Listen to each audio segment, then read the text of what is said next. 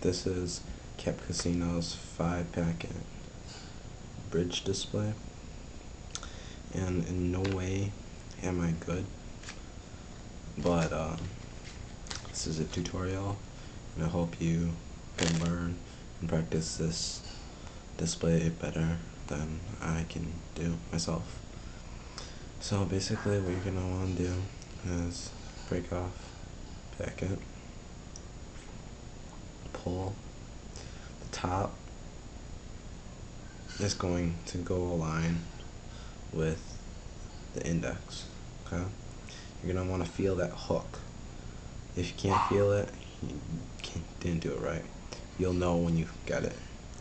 You're gonna want to slide that top packet over to get this.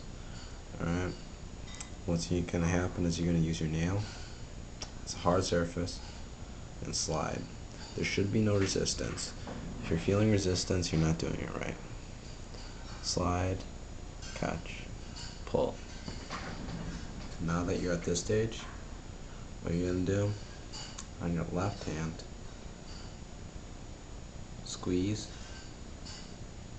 index finger releases pressure, thumb creates more pressure, causing a packet to come up.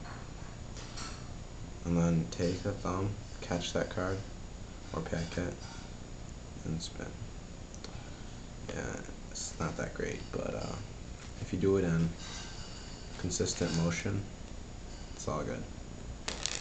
The closing can be done any way you want it. If you just want to close it all together, if you're at this stage, you can just spin, I don't know, whatever your creativity can let you do.